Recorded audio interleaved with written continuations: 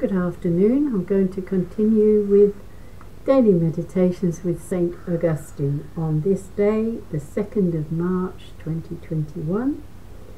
In the name of the Father, and of the Son, and of the Holy Spirit. Amen. Holy Michael, Archangel, defend us in this day of battle. Be our safeguard against the wickedness and snares of the devil. May God rebuke him, we humbly pray.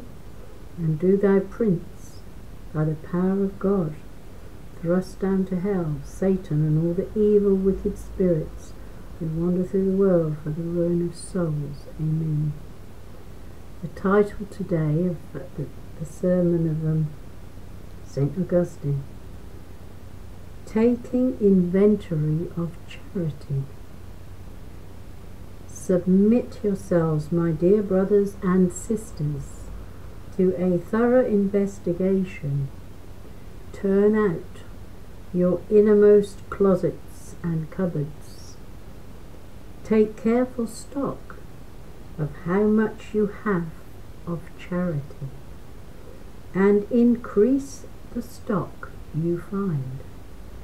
Pay attention to that sort of treasure so that you may be rich within.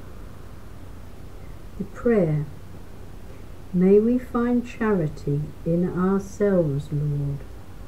It's very important to have charity. I think in this modern age it's lacking. I'm just going to share something from Sister Augustine. Beautiful words. And Jesus told St. Faustina, especially for poor sinners, it is for them that the blood and water, overflowing with mercy, for them I dwell in the tabernacle as King of mercy. My heart overflows with great mercy for souls, and especially for poor sinners. It is for them that blood and water flowed from my heart, as from a fount of overflowing with mercy for them.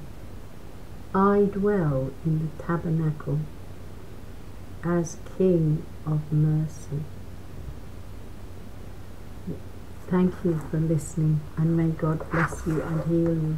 And I'm sending you God's peace in abundance, and be happy and joyful in the Lord always. And I think maybe one day, rather than record it like this, I'll do the Divine Mercy, whatever I've typed up in there. I haven't read it since a long time. I didn't need to. I've got books and stuff, but I love those words that are in that book. So I think from Pope John Paul II's mentioned in there too. So I will do that live one day. I don't know when. I'll just pick it up and do it. Anyway, God bless the rest of your day.